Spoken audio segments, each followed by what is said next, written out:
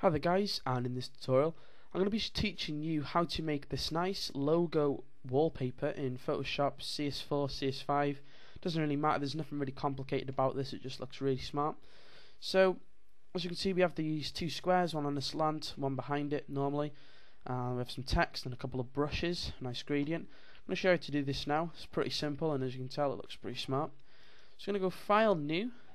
Alright, okay.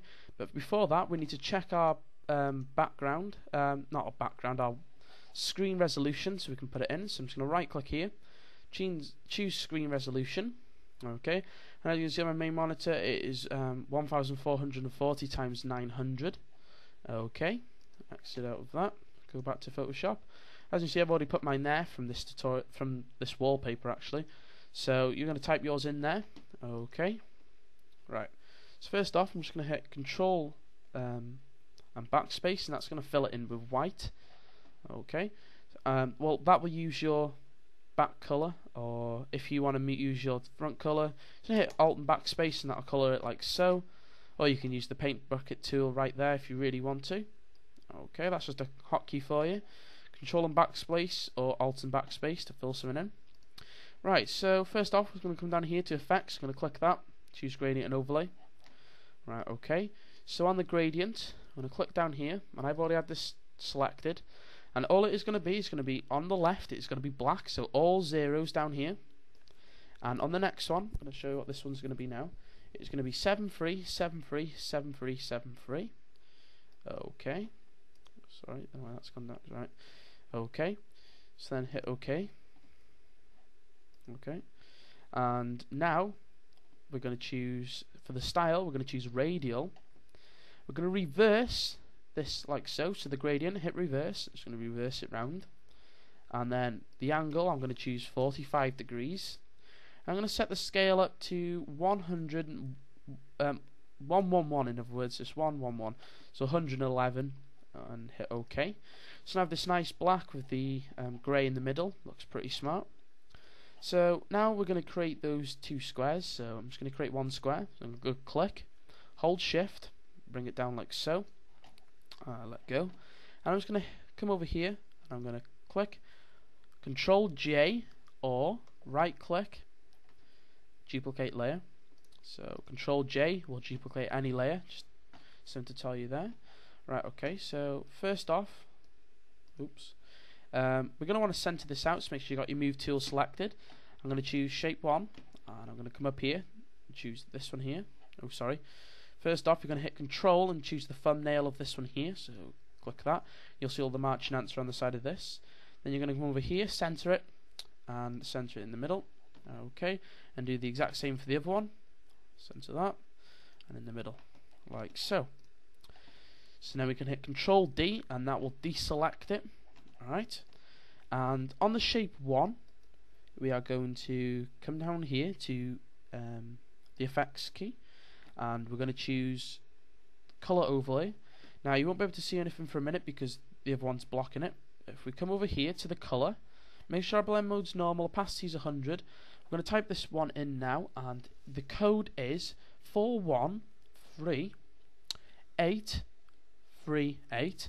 Now if you don't get that, it is in the description. Okay, so if you want to go down to the video description, they'll all be there. Okay, and okay again.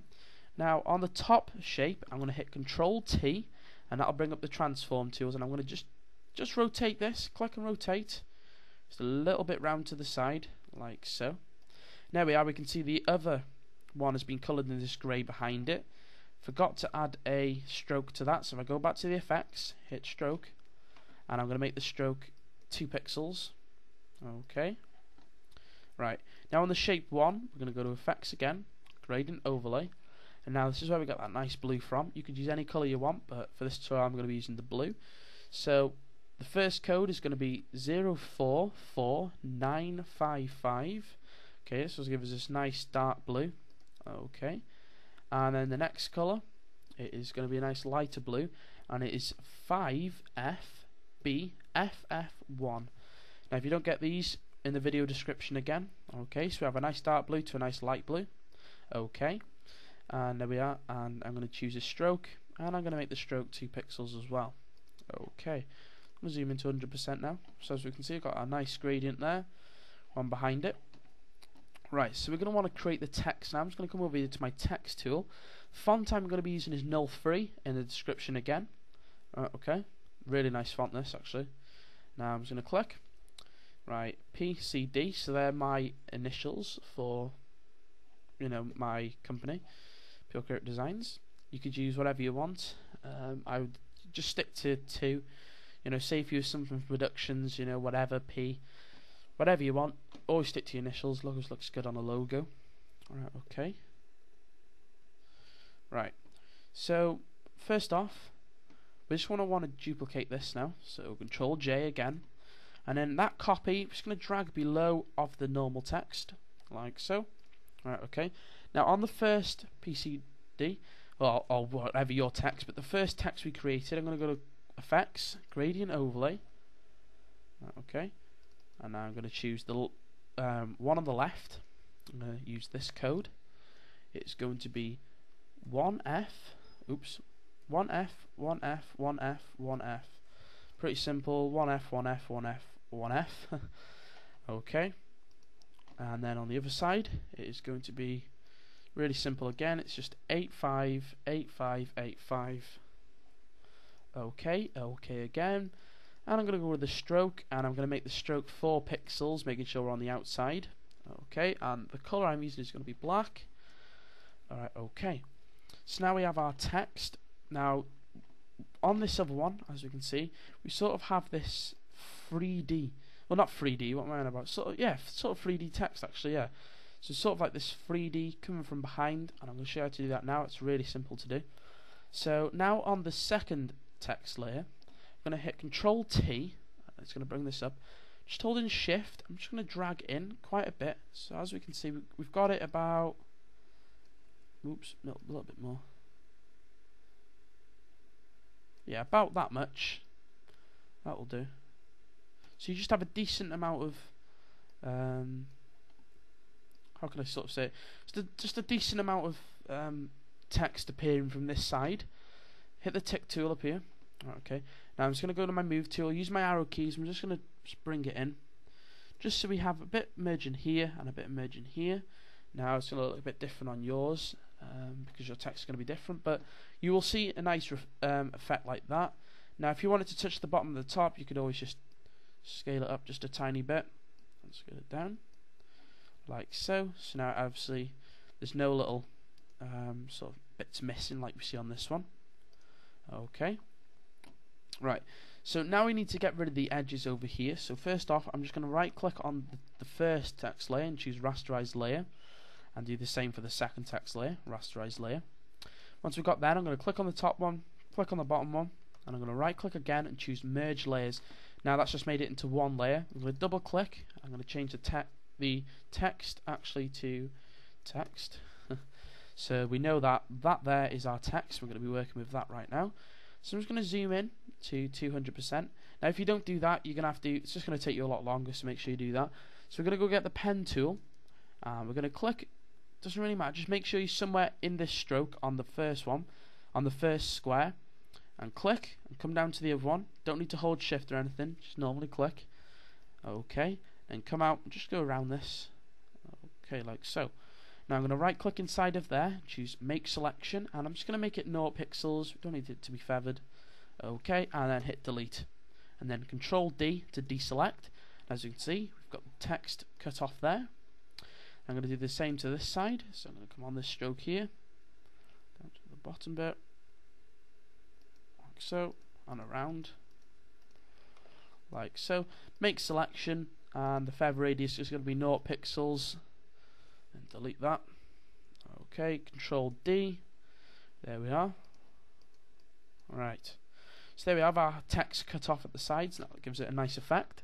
So now we're going to want to add those brushes. So as you can see, we have 2 little brushes behind here. It's up to you if you want to add these or not. I think they look pretty smart, but as you can see, it's looking alright at the minute. So I'm going to create a new layer, and I'm just going to rename this as brushes. Ooh. Okay. Now, once there, I'm going to get the brush tool.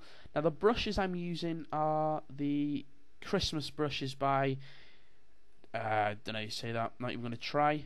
But I don't think these even look that Christmassy. But if you want to just download them, they're in the description too. If I can find them, that is. But I'll upload them to Mediafire or something like that if I can't find them. Okay, so now let's see which one I used. I used this one here, so it's going to be the 1, 2, 3, 4, 5th along, and it looks something like this as when we bring it out.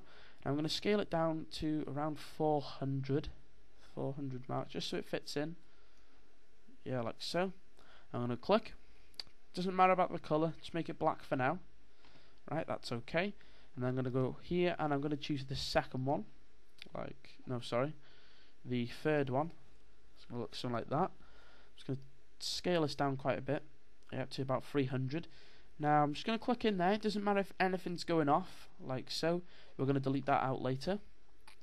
Cut it out with the pen tool. But first off, once we're here, we're going to go normal. I'm going to hit this drop down menu here. I'm going to choose overlay. That's just going to colour it in. Then we're going to drag it below of the text, so it's not over the text. And now we need to get rid of these bits over the edges. So that's pretty simple to do. We're just going to do what we did with the text. I'm going to get the pen tool. I'm going to go over this bit. Go around. Okay. Sorry, what am I doing? Sorry.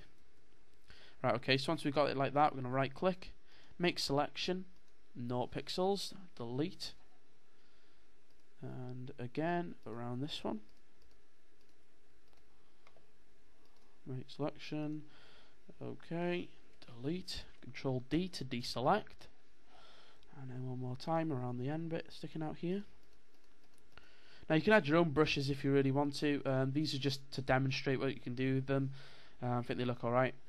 Okay, delete, Control D. There we are. So that is it, guys, for the tutorial. I hope you enjoyed this one. I think it looks pretty smart.